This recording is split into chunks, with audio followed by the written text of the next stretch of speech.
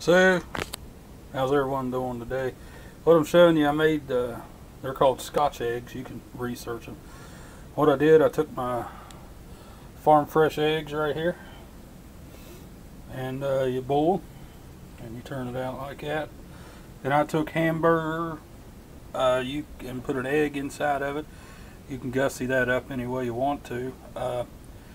Or you can use deer burger.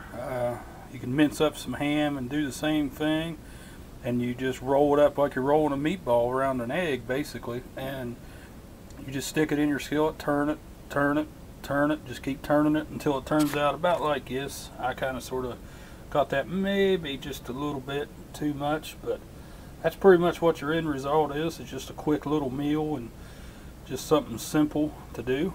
So,